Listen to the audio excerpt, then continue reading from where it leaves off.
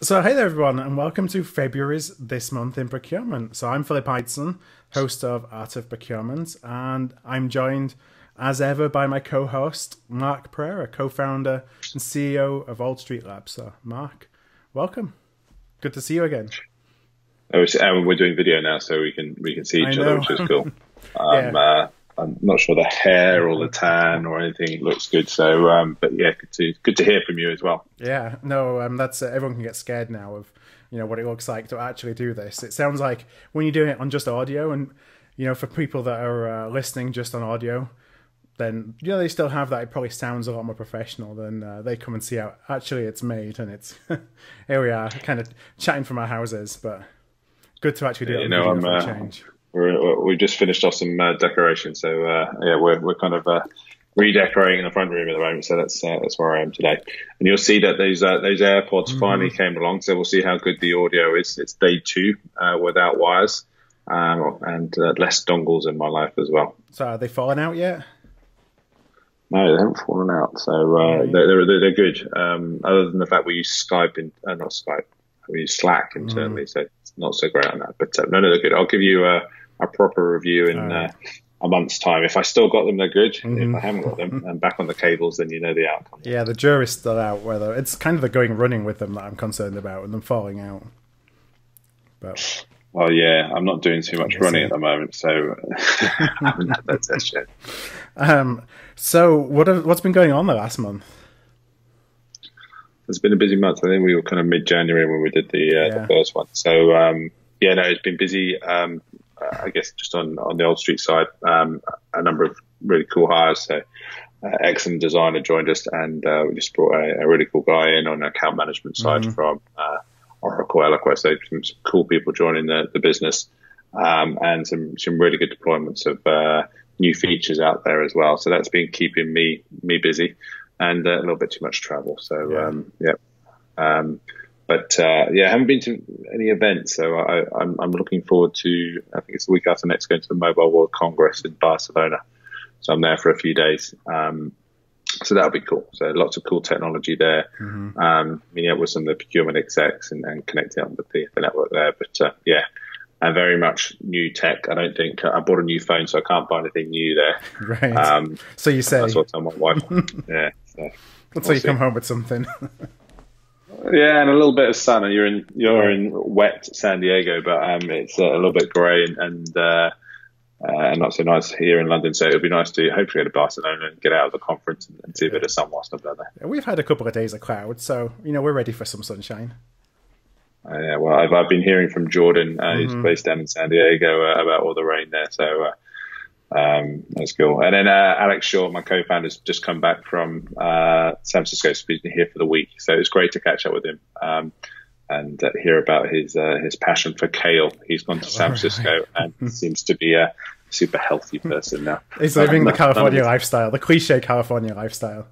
Yeah, I think I need to get out there. So it's cool. All good. Good. How about yourself? What's been keeping you busy last? So I've been working on some learning and development programs for a couple of clients. One specifically around supply risk. I think it's a really important topic. It's something we'll probably get into actually in the show a little bit.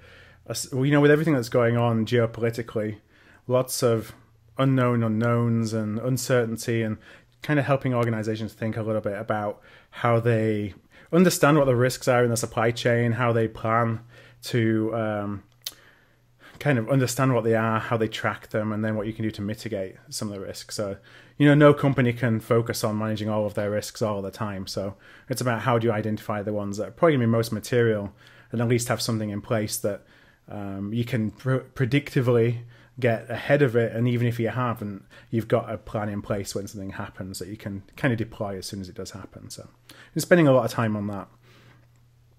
It's an interesting space. There's some cool companies. So we're doing some stuff on that as well. Mark, who heads up a data scientist side, but there's a team over at Risk Methods as well. I'm not sure if you've spoken to them. No, I know of them, but I've never spoken to them. Yeah, cool guys. So I should hook you up with Heiku, who's one of the founders there. But they're doing some cool stuff. I think this is where the machine learning and the algorithms all stuff kick in. But someone has to predict when Brexit's going to happen. So that's That's part of the thing. Is How do like, you do that? there's all these unknown unknowns. So I was doing an interview for Procurious. Actually, I'm doing a podcast series for Procurious as part of the Big Idea Conference, and I think that's probably going to be live when this goes out. And I was speaking with an economist and also with Nick Gowing, who's ex-broadcaster for the BBC, but also he's really put together a movement called Think the Unthinkable. And it's all around the fact that these unknown unknowns and black swans are just happening with more and more regularity, that you have to, you can't think that something isn't going to happen, that you're okay, that you're kind of putting your head in the sand. You've got to start thinking about what's the worst case, and then at least prepare for it. So if it doesn't happen, then at least, you're not going to be caught out by something that does happen. And also thinking more about unknown knowns. Is it? Or it's known unknown. So it's things kind of that are out there, but you don't really know what the impact is going to be. So it's building some optionality around your supply chain so that when something does happen, again, at least you're prepared for that. No, it's a really interesting space. And I want to have to pick your brain. So actually a broadcaster contacted me today. Right. They're doing a series around risk for businesses, and they want me to be part of the series. So I'll have to get my hair cut and sort myself out for that. But I'm speaking tomorrow, so I think they're moving fairly quickly on it. So I'll let you know the details, and then I'll give you a secret phone call, and you can give me all the stuff that you've been teaching everyone else as well. I'm sure you don't need me to make you sound smart, so you'll be fine. I don't know. I work around the world using other people's information to make me sound smarter. Right. That's the only way it's going to work. So, when we look at the themes this week, or this month even, I had 4 things down, and, we'll see if we get to them all. Just, how we go for time. But one was around alternative facts. And I was inspired to really think about the procurement press. And it was, with all that's going on in the Trump administration and what's a fact, what's fake news, what's real, what's not, how does that apply to procurement? Then I want to talk a little bit about an article that really resonated with me a couple of weeks ago that Alex, your co-founder, actually wrote about. It's about Procurement's New Dawn. Then we're going to touch on just some of the key findings from the Deloitte CPO Survey, came out a couple of weeks ago. And then if time allows, and we'll kind of touch on Trump again, but talk about trade agreements and talk a little bit more about supply risk, as I alluded to before. So that's kind of what I had on my to-do list today. I don't know if there's anything else on there that you wanted to touch on. That sounds perfect. I'm sure we'll go out this way and then come back anyway. So I'm not going to add anything now, but I'll add in as we go. Yeah, so we start there and we'll find out that we only really touch on one of those things. Sounds good. So the first one was procurement press. And so, it can be a pretty delicate topic given how much kind of twinedness there is between the folks in procurement that cover the space plus the service providers who are in the space. And as I say, I was kind of inspired when I was thinking about the inauguration and the fact that there was a debate about crowd sizes, and anybody who didn't agree with the administration were basically pursuing alternative facts. Given your experience, founding procurement leaders, being involved in procurement leaders, where do you think we are in terms of the health of the procurement press at the moment? So I probably should know more about that and read about it more. Let's say I think it's got a lot more diverse than it was, because in the early days it was Spend Matters kind of being the more open one. Procurement leaders came along and started creating it, and then there's just been this flood of more press out there. So I think I think there's, I guess, who's the BBC of the I don't know. I'm going to say we're going to take the high ground. I'll say procurement leaders are the kind of the BBC, high quality journalism. Someone else may shoot me down for that. Good research, X, Y, Z. And then Spend Matters, good. Probably a lot more technology focused with the parts, a lot more shared research as well. So, and then just a flurry outside of it. I think everyone's trying to create content now, which is news or whatever as well.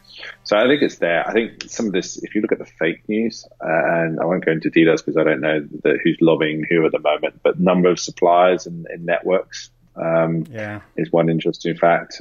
So again, let's name some names. The Arebas, the Coopers, the Trade Shifts. And again, there's lots of others. There's a kind of there's a point there around who's got the largest numbers, and then you can say they're active or they're not as well. So I think that's interesting, and I'm not sure if there's any audit on that as well. So that side. I guess one of the things that, in terms of fake news, or I guess technology is a really important part of any function and any business. I think I saw the Gartner sourcing magic wave thing came out recently. And then you got the CB. I think we talked about that side. So there's kind of a consolidation of those two decision-making companies.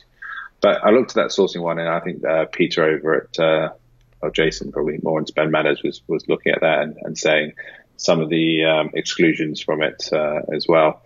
And it kind of made me think, the way they structure that, a certain amount of revenue from multiple different markets, all those kind of things. And then, you got Stan and Alex over at Scout RFP, really good guys. Their product is awesome. Yeah, it's really good sourcing product. And, if I was looking for a sourcing tool, I'd be going to Scout RFP. Now, they haven't got the price tag of some of the other ones out there, and rightfully so. They've done something which is better and cheaper. And they don't even get coverage on the sourcing magic quadrant. So I think those quadrants are dated. And if you look at fake news, is it worse than the fake news that and people still look at those quadrants and say, oh, where do you sit on the quadrant? Right. Now, I would hope procurement people can actually go beyond someone telling them that you only can pick from this full box. It should be somewhere only if you're in that there. Box, you're important. If you're not on that, you don't matter. You don't exist. You're not in the quadrant. So I worry a lot around that, around decision making, around technology. I'm hoping, and also the emissions from those types of parts. So there's only the P2P one and sourcing. So there is no technology outside of that. That's worrying. And also I think there's a maturity level, not just in that sector, but if that buying process goes into corporates, and we know that they're looking for a competitive advantage, more agile solutions with the AI and so forth. And actually that's not coming from the ones in the quadrant. So where did they get the information and the decision making on that as well? So I think there are a few companies out there where we should, if I can find them, put them on the links below in the article there. But I think that's an interesting part. So I think there's fake news, and then the decision support side of kind of these analysts. That needs to change as well. So that's one of my things that may be a little bit off the cuff. What about yourself? What do you see? Yeah, so I guess one of the things I've always seen, and I think about this now when I do this, the link email that I do every week. It's This Week in Procurement, and I look at all the writing that's out there in the procurement field every week, and try and pick what I think is at least some good stories, some good insights that we all as a profession should be reading. And that's obviously just my opinion, because it's all in the eye of the beholder. But 80% of the stuff I see is it's just sponsor driven, and it's almost like it's a front for just part of a funnel. It's basically the top of somebody's funnel. It's an advertorial. You can kind of tell at the beginning of the article and at the end. If you look at the beginning and the end, see how it's set up, and at the end is who it's from and what the call to action is at the end. It gives you a good idea of whether that's truly insight or whether it's just part of some marketing. So one of the difficult things I think for us all is to kind of find the bits of information that are relevant, that are helpful, that are insightful. And it's also interesting to me, as I talk from a content perspective and creating content with the art of procurement, is, I'm kind of dabbled in a sponsorship-driven model. I'm not sure how sustainable sponsorship-driven models are in the procurement space anymore. And on the other hand, there's a need for unbiased coverage and insights, but that's expensive. And I don't necessarily see any other business models coming along where professionals will pay from a subscription model, for example, for insightful information that is bias free. So it kind of, to me, it's going to be interesting to see how things go if content providers are able to move away from being sponsor led, or whether really the sponsors, who are the companies that are being covered, are really going to be funding and continuing to fund a lot of the information that's out there. Yeah, it's interesting. I think it's a good point. The model that so look, put it this way, when we set up Procurement Leaders, we always had the editorial break. So I was the editor of the magazine, and I wasn't allowed to touch any of the sponsorship stuff. And then we've had 3 or 4 editors, and we've already kept it editorially clear, and also try to do that around the events as well. And then I launched the Procurement Intelligence Unit, which is now the research arm of Procurement Leaders. And our customers paid for that independence as well. So I think, so again, paid for it. So, and then if you take it back to kind of your position in the market, I really like what Ben Thompson does. And so that's his Exponent FM, the podcast. Yeah. And then he does his, bi-daily or bi-weekly, a few times a week, emails. And he is an analyst. He goes really deep into these articles. And I pay, $10 a month. And it was actually Matt over at Airbnb who got it onto me. Says, just read some of these. And so that's the model I think. And I think that's just growing. And you've got some of the tech news that do the same now. I don't subscribe to those. I subscribe to Ben Thompson. But so that's the one I do subscribe to. And I read his stuff. I know that if I pick up that email on my phone, it's going to just enrich me. And he gets really deep into those things. So I think that's what people care and will pay for. And it may be, $10 or £10 a month. But you're doing something really deep. And you don't need a big team around you. But you can do that. So I think now, does that work for corporates? Procurement leaders and some of those things where they can take it across the business and they get account management. It's different. But I think at least in that side, or maybe individuals subscribe at that amount, $5, $10 a month for some really good insight coming through to them. I think it comes through, and they're willing to pay for it. They always can unsubscribe as well, which is a big part.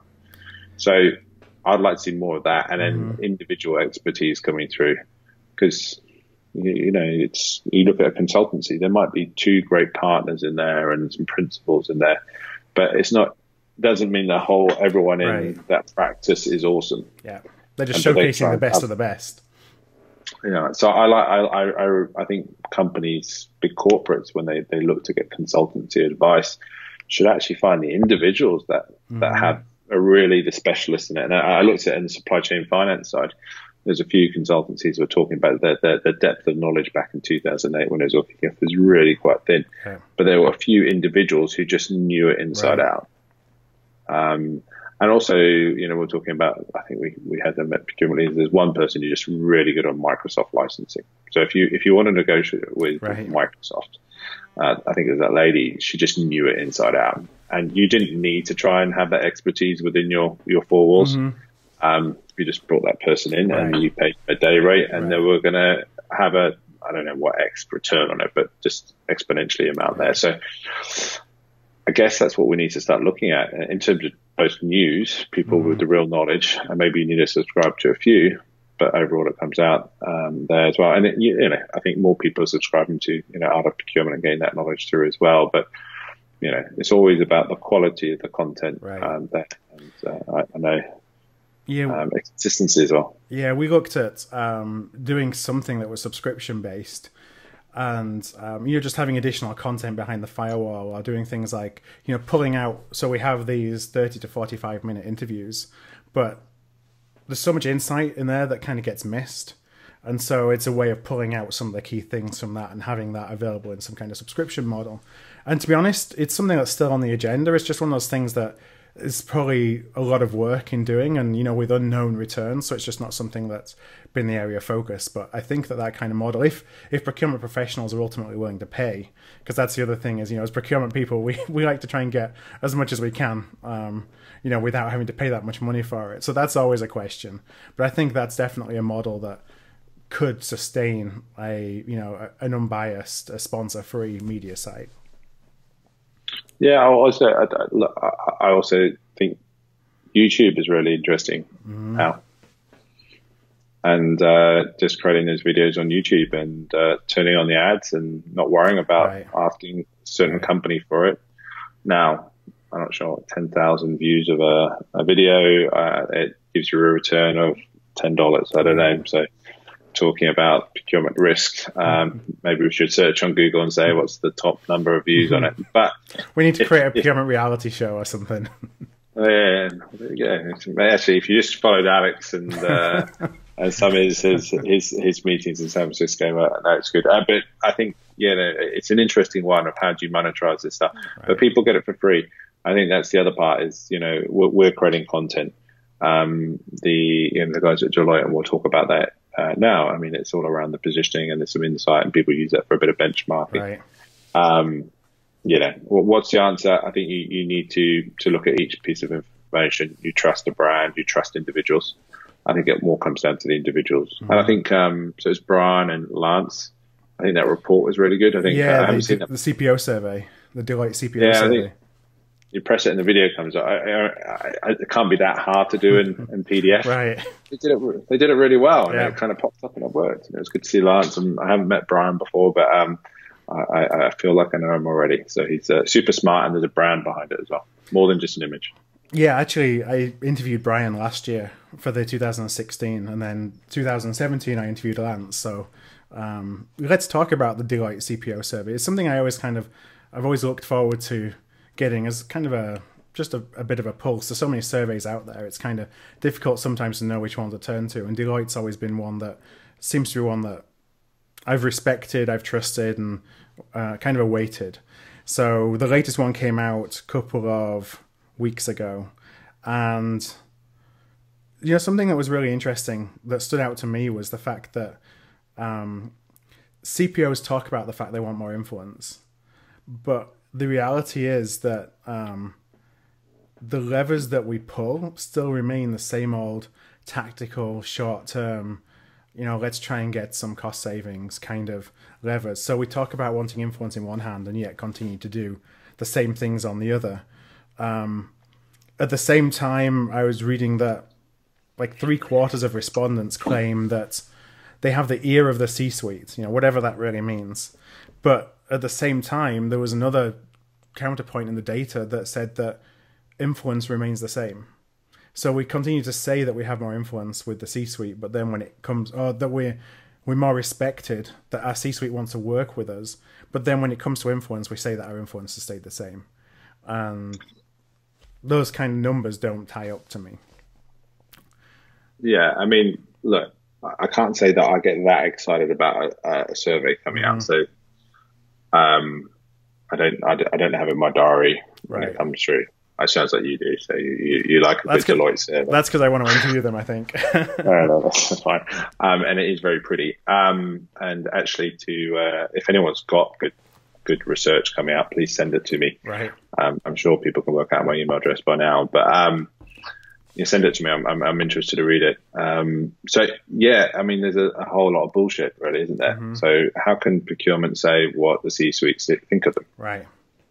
Now, if you ask the board what you think of procurement, and you did that in a standard way, and maybe on this research that's what they've done, but it sounds like CPOs are surveying themselves on it. Yeah, like saying that we think that we're liked more. Well, that's great. Yeah.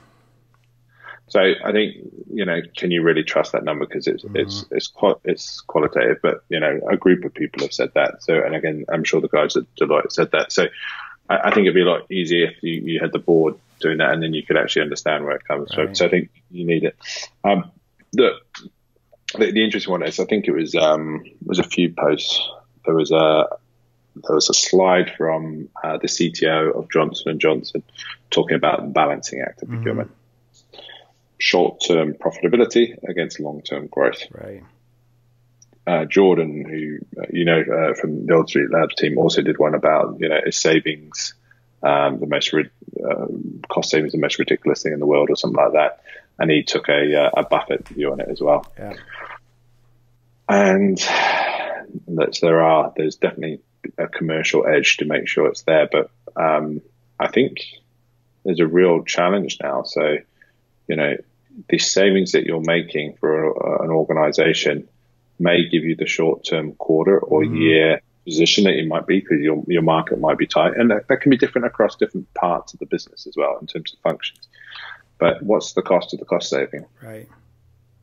So I'm not saying that all cost savings are bad, but some of those ones are really going to stop your growth or your innovation or your competitive edge. And no one's looking at is the opportunity cost of the cost saving as well. And when procurement execs are targeted on savings, then that's what they deliver. And, sometimes a business function will have savings or profitability as a savings as a target. They'll say, here are my key objectives to do it, and I've got savings. And I believe somewhere in here we have business partnering. We're all doing a really good job of it. Or I don't know. Again, I have read it in part, but there's a common thread that we're getting better at business partnering. Well, the business, and you look at their objectives, probably doesn't have a savings target as a core objective. They have growth. They're trying to, go into new markets, launch new products more quickly, all these types of things. But there's not a savings one. It's the FD and procurement putting that in there. And then we say we're business partners. So for me, a business partner looks at the objectives of the business and then delivers to achieve that. Yeah. Or when procurement talks about business partnering, again, sweeping statement, I'm not saying everyone, what they're saying is they are now getting the business to help them achieve their savings targets. But you're not actually giving and delivering against their objectives. Right. And that's not your number one priority. And if you're just working with the business to achieve savings for your numbers and you haven't got the high priority on their objectives, then you're not partnering. You are just call it partnering to get your savings numbers through and pat yourselves on the back. Again, these are big sweeping statements. I'm sure there's some very more mature, progressive companies out there that do it differently, but there is a challenge, that balancing act, as the CTO of Johnson & Johnson talks about. So I think that needs to look differently. And that's what I think although I put a post on LinkedIn about the percentage looking at supplier collaboration, and there's this theme around procurement or supply enabled innovation. You still have that saving side at the top, and all these other trends, sometimes reducing, but also their perceived value is increasing, but their efforts is dropping around the value, and that's a bit confusing. I think Lance, I saw his video, and it was like, I think he was kind of bringing that out. I'm not sure. I haven't listened to the podcast and what came out of it. So that's the challenge. Again, I should read this a little bit more. But the interesting section for that was the value and collaboration piece. I think they did a really nice section on that. So I can't remember the page, but on page 15, if you're looking at the report, collaboration with business and suppliers to deliver value, they've got 2 paragraphs in there, which I think are really well written. And it kind of challenges that your business partnering, supplier partnering should actually be very much the same approach on what you're trying to achieve. And then that's where you deliver the value. So I like their writing on that side. I think that was the best section. And some of the incremental actions and exponential actions. That was a good section, those 3 pages. That's the part I read. Right. Anything that comes up with collaboration, that drew your eyes to that straight away. Yeah, I mean, market outlet, stuff like that. It's all good. It's all good. I mean, it's a good report. But the talent one's an interesting one. I also challenge that. I think people question whether the teams they have can actually drive and do this new stuff. And the challenge for me is that the procurement leaders, they need to lead. Yeah, it's enabling the teams to do it, isn't it? So we have to create the environment to do it. So if we create an environment when their only target is savings, and we say we want to innovate and collaborate, and then the CPOs say, well, we haven't got the team to achieve it, you have to create the environment where they can do more than savings to do it. And they can do business partnering to deliver the business objectives, which may not be savings, but we only target ourselves on it. So I think it's the procurement executives that you need to take a look in the mirror. And then try and change both the KPIs and their position in the business. And at only that point, when they've done and created the environment, can they really question the talent below them? They should be questioning their own talent. But there's a whole lot of things on top of it. There's a lot of these savings numbers that have been built up over a period of time and get reported in the annual report. How do you how do you kind of roll those down and say, well, savings are good. We're doing a commercial part, and here's the opportunities we're creating, and that's the hard part. So I do understand it's a bit of a challenge as well. Yeah, I think there's some courage that comes in it as well, because it's, the natural instinct when you have a savings target is to focus on savings.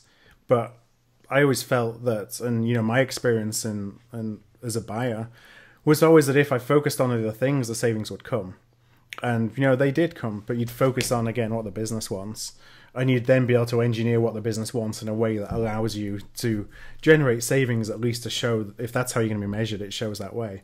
But you're actually taking a different approach than just going and saying, okay, how can I save money on this? It's how can I give the business what they want and do it in a way that allows savings to come out of the back end.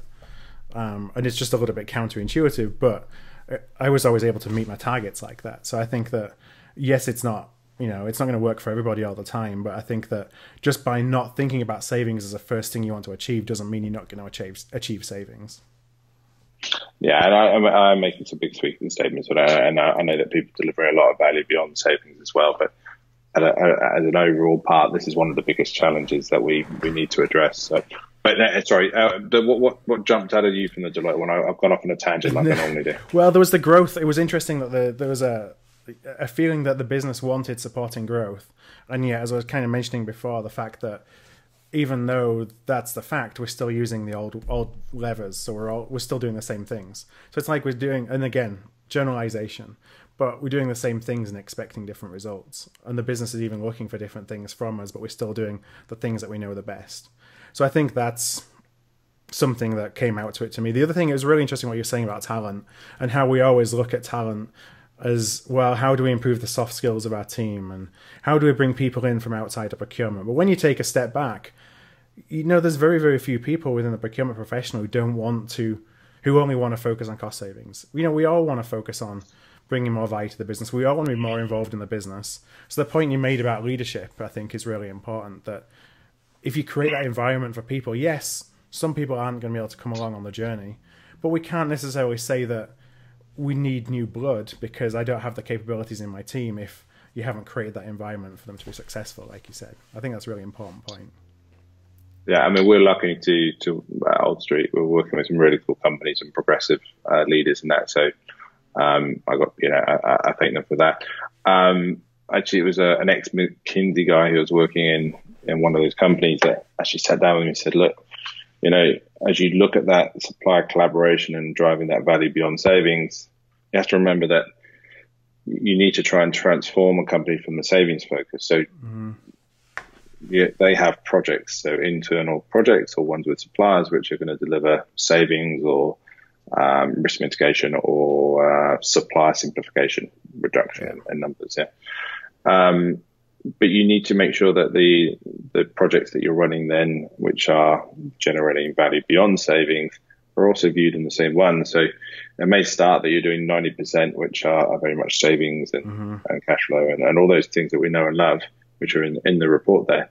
But you also then need to show and start quantifying some of those ones. We talk about value chips within Visible, and the projects that people manage in there have value chips. So there's some sort of opportunity of delivering that value. It doesn't mean that you get in there, but you have a pipeline of projects with different stages and you're trying to achieve that. And the business can start seeing that, which means they can start seeing the opportunity. And they're involved in those projects as well. Right.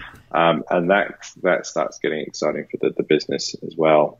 And the guys, again, there's one of the pharma companies, they talk about value stories. So short snippets, the stories around those projects, and just collect them and distribute them and communicate them.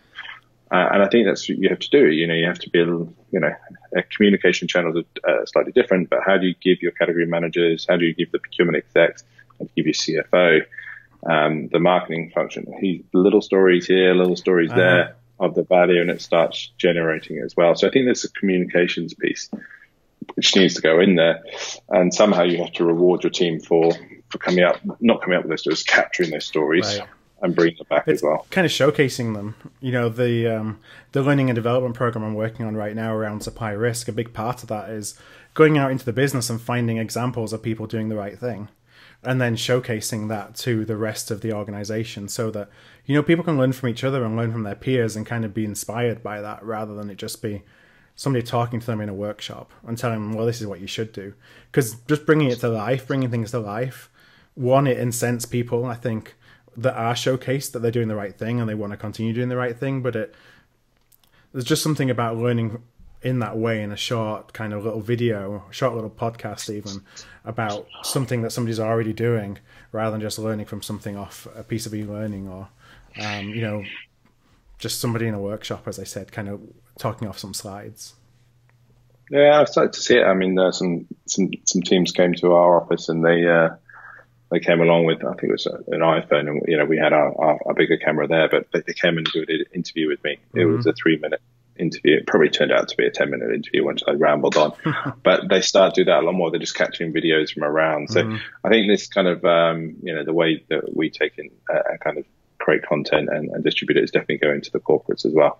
I think the other part is, look, big organizations, there is a lot of history, there's a lot of process, and there's politics and X, Y, Z. Right.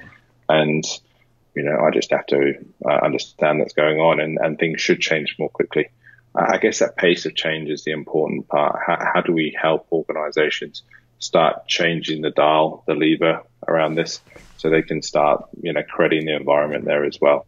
And I think they need some help around that. There are particular projects where you can move the dial more quickly, but also it's making sure they can articulate it. So back to your piece around content and so forth, I think there's some great content that can help it. I'd say those paragraphs from Deloitte are great ones for people to borrow and properly reference to the Deloitte report, and start putting it into their own words for their own team and organization. So, being a wordsmith is a certain talent. Jordan in my team is our wordsmith. He's awesome on it. I'm not so good, although as the editor of the magazine, I had a very good deputy editor and subs and so forth like that. But yeah, so there's some great wording and good positioning. But if you just collect a lot of other companies. Sorry, Siri's talking to me over here for some reason. No problem. So it's how do you create that into a proper story for your organization? And that's the part. And then you might need to bring someone else to wordsmith that in. We're not, people aren't great. So I have a great wordsmith outside of the business, a guy called Gabby. He is awesome wordsmith with big companies. How do you reposition? How do you get the hairs in the back of your arm come up when you talk about your function and how it helps the business? Like the narrative around it. Yeah, and it needs to be authentic and it needs to be original. And I think quite often when I see procurement statements, missions, they're just a bit chunky and not that inspiring as well. So we're, I think, 40 minutes in. What do you want to do? Shall we go with the other thing that we had to talk about, which is Alex's post, or should we hold off on that until next time? We kind of touched on that, but let's come back to another time, I think, on that one. We're 40 minutes in, so let's pick out some other parts there. I know you're very keen to talk about Trump, so I think we should have a bit of Trump in this session. Otherwise, you're not gonna be able to sleep tonight. No, I say that, that's what you asked me what I've done for the last month. I've tried to stay off Twitter and Facebook as much as possible, failing badly, just to try and make sense of everything that's happening. Although I'm wary of also not bringing too much of politics into this. But it's all very interesting and it changes on a day-to-day basis.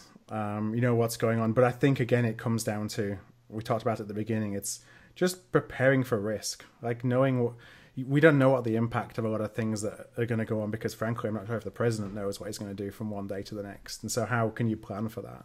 So in my mind, it's just, we all need, and I'm pretty passionate about, as passionate as you can get anyway, about risk and risk mitigation. I was in a financial services company that had to take bailout money. And back in 2008, I joined about 2 weeks before we took bailout money. And so we had to transition the entire company. It was one that was a finance arm of an auto manufacturer. No risk consideration whatsoever. We had to go from that to being a bank within a fortnight. So then the Federal Reserve gave us 18 months to basically change the entire company to one that's true focus was about risk mitigation, versus before where there was just no consideration of risk, which is why we ended up needing to take bailout money. So I think the procurement just has a much bigger place, a much bigger role to play in risk, the identification, the management, the mitigation of risk than we do. And I see more and more companies, be more progressive in that space, thinking about risk more than it just being a financial health check, which is what I think most of us at least did back in the day. So recognizing that there's more to risk than that. But I still think that as a function, we can do a lot more about helping our business understand and plan for all the different scenarios that may happen because of the unknowns that are out there. Because, you can be sure at the moment, the C-suite don't know any more than you and I over what the impact of all these decisions that are going to be made. So they're just as not in the know as we are.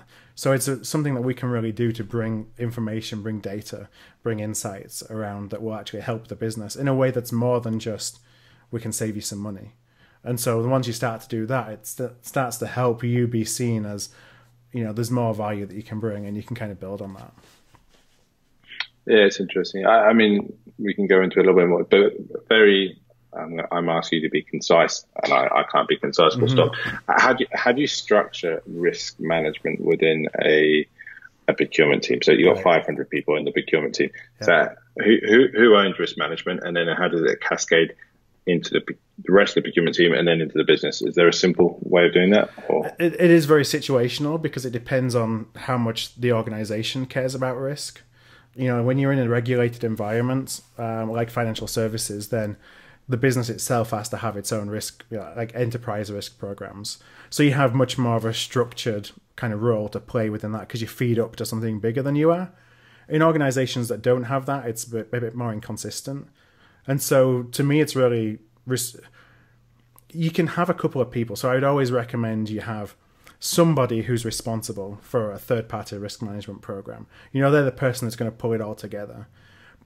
And they can provide you with the tools, the templates you need to start to understand where the risks exist. But risk is really an individual thing to me. It's like the individual buyer, the category lead needs to have responsibility for risk for their portfolio. And they can use tools that are provided to them by the core. But it's really a conversation because risk is so subjective too. I know there's a lot of technology that will change that in terms of data, but most companies don't have access to it. So it's really the perception of risk with your stakeholder. So a lot of it is individual based right now. So you don't need to build a big structure, to put something in place, but you need at least some way of being able to determine, here's my universe of 20,000 suppliers. Here is the 20 that I think I really need to focus on. Because that's where you really get down to what the true risks are.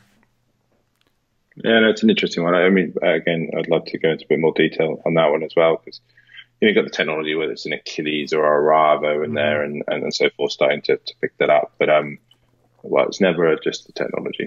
It's right. Technology plus services on top. So I think Aravo's come back into the fold recently because I guess that Genpact, the Infosys, and a lot of those other companies in that space now use Aravo and doing it. But, you get your first 6,000 suppliers on, but getting to the 50,000 is an expensive one, where the Achilles one kind of made sense, but you've already made the decision on that one. So I think there's a big thing around the compliance piece, the overall supply-based risk, and then the important 20, and which is they're probably in your top 100 or 500 suppliers. Right. It's the suppliers who, at the end of the day, are either have access to information that you don't want to get out into the world, and they can be smaller suppliers, or it's the ones that are material to your value proposition, and it's the same ones that will be as part of a supplier collaboration effort, because those are the ones that your company can't survive without.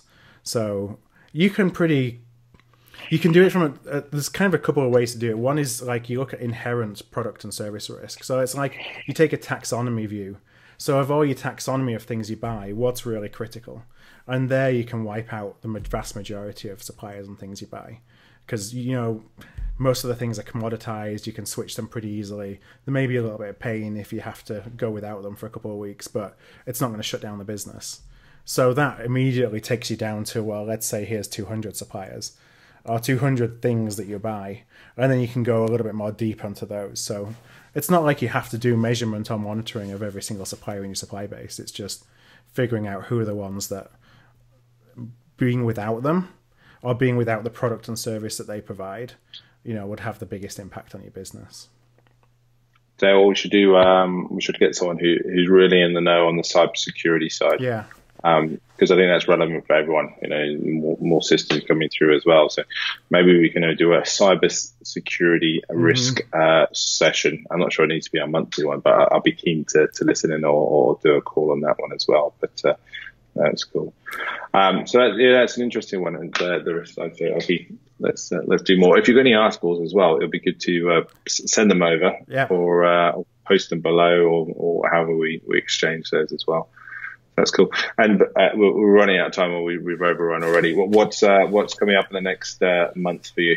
Yeah, it's going to be an interesting month if all goes well. So a couple of things that I'm working on. So I'm working on a redesign for Art of Procurement, and that will be we're really looking at going beyond the podcast. So we talked a little bit about procurement media before, and one of the things we didn't talk about is that I think that we need to be embracing a lot more thought leadership from the outside.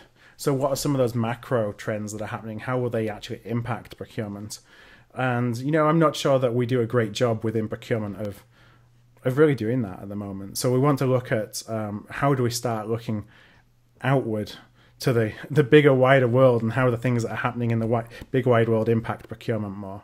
And also just looking at different channels. So it's been a podcast so far, and, I've been really happy with how it's going, but maybe it's time to just expand it so that people who aren't podcast listeners still have a place to go. And we want to start practicing with video, dabbling with video, and with written content as well. So that should go out in the next couple of weeks. That'd be cool, and we should dabble more because we can stream from any social platform. I think other than actually LinkedIn have now got these influencer videos coming up, but I think you can't live stream, so I guess LinkedIn will do it fairly soon, but Instagram, Twitter, Facebook. Yeah, Facebook Live seems to be the rage at the moment, or at least not in procurement, but in other verticals. And that's something that's interesting to me as well, whether procurement as a function, as us within procurement, is really ready to embrace that kind of technology as a way of consuming content. If I knew you were live once a week, and it wasn't when Liverpool were playing football or when I'm doing something with the girls or so that I'd dial in. I think that consistency of creating content as well. But I think that some live stuff would be cool. We should just do a live one. Right, we should just do this live one month. I don't know how we do that technology, but I'm sure we can work that out. We'll find somebody smarter than us to tell us. But let's do that. I think let's play around with it. I'm up for playing around, so maybe we get some themes. Actually, it's one thing that I've got a new camera here. So video is one of my things that we're going to do a lot more of. So I'm going to Mobile World Congress the week after next. So that's in Barcelona for a couple of days. So I get to spend over there and condense myself in the world of tech. And the other challenge on that, I think Deloitte maybe or someone else, how many procurement execs have got someone from their function going to the Mobile World Congress? Yeah, I bet there's not many. No. So if they're not going there to scout new innovation and also talked about those ones, and it's someone else's job to do it, it's a bit of a challenge. I mean, I want to know how many procurement people are at the event. That's an interesting one. So the other thing is with this mass adoption of kale that's going on in both my household and now Shorty's taking up the kale consumption in San Francisco. One of the other guys, the new designer, he's on a six-pack challenge. So he's trying to get his six-pack for for July time. So I think I'm gonna try and join that. I'm not sure if I'll be successful, but I always like these challenges and a bit of body hacking. So I think give me by the end of July, and I'm going to try and see if I can at least try and catch up with Max. I'm not sure if I'll achieve it. So that's the other one. A little bit more health. Follow from your side in terms of the running and taking the dog out for a walk. But how do I do that with all the travel? That's what I have to work out. Yeah, I'm training. We'll see how it goes because anyone who can see the video can see that I'm no Mo Farah. But I've been training for the LA Marathon, which is in March. Oh, and cool. I've not really put that out anywhere because, I'm not really... I don't know if I'll be able to do it other than walk it. So we'll see. It was part of a challenge in LA. There was a 10K, which was, simple enough. There was the half marathon in Pasadena 3 weeks ago, I think it was, and it happened to be on the rainiest day, in the last 3 years. And then the third part of that is the LA Marathon, which is a month away from now. So we'll see. I'm kind of hoping to be able to do it because I've never done anything like that before. We'll see how it goes. You do it. You'll smash it. I haven't done a marathon, and actually, it's not one of my ambitions to do it. I think it's a great thing. I did a Tough Mudder with Shorty and some of my mates. I think that was a really good fun, and I enjoyed the training for it. You're having water, and I'm having a beer on a Thursday night. I'm on holiday today. It is 2:00 in the afternoon here. So okay, I thought you were going to say it's vodka, and you're just sneaking in. So this is my day. This is my day's holiday between Christmas and Easter. So I got a day off with this kids on school holiday. So I wouldn't normally drink during the week. But yeah, I think that's cool. So let me know how it goes on the running. I'll keep you in check on this training stuff, and I'll let you know how my kale consumption and my kettlebells are going as well. But it's a good way to keep us all going on that as well. So we should probably wrap up and you get on with your day. But let's see how to do it, and we'll distribute this. It'll be good to get more feedback from the people watching, listening as well. We want to refine it, and we should try and get a guest in as well. So we talked about that last month, and I think time just got the better of us. So we definitely want to kind of go in that direction, don't we? Bring in some guests and have people listen to more than just you and I droning on for 50 minutes. Okay, so there we go. Next one, we're going to have a guest, and we'll have to work the technology out for more than 2 people. But we'll do a guest on the next one. And now we've got, with your marathon and so forth, to find a good person who can keep us in check and not babble as much as me. Well, for any of the notes that go with today's video, we talked about a few links. Those are going to be at this month in procurement. Just head there. You'll see the February show there. We actually have it on iTunes now, its own location on iTunes. Last month we put it in the feed for Art of Procurement, and it's going to have its own feed there. So just subscribe in your podcast app, and thanks for listening. If you made it through all this way, then you're either bored doing something or got stuck running and you didn't know where the next podcast button was. So we appreciate you sticking by us. Cool. All right. Well, good to catch up with everyone, and I'll see you. I'll hear about your running, but have a great day. We'll catch up in a few weeks. You too, Mark. Take care. All right. Cheers, then. Bye. Cheers. Bye.